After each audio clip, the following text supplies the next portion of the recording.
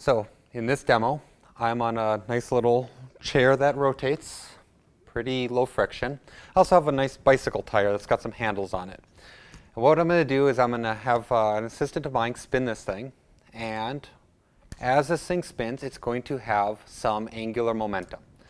And the question is, if I turn this thing, if it's spinning in one direction and I flip it to one side, I'm changing the angular momentum.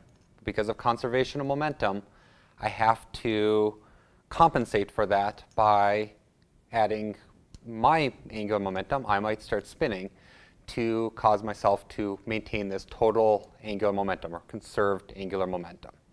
So I'm going to lift my feet off the ground, try not spinning. My assistant's going to come and spin this for me.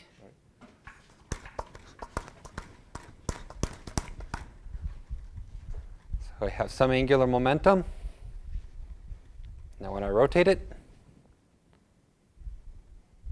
start to spin. If I want to stop myself, stop. If I go the other way, I spin back around.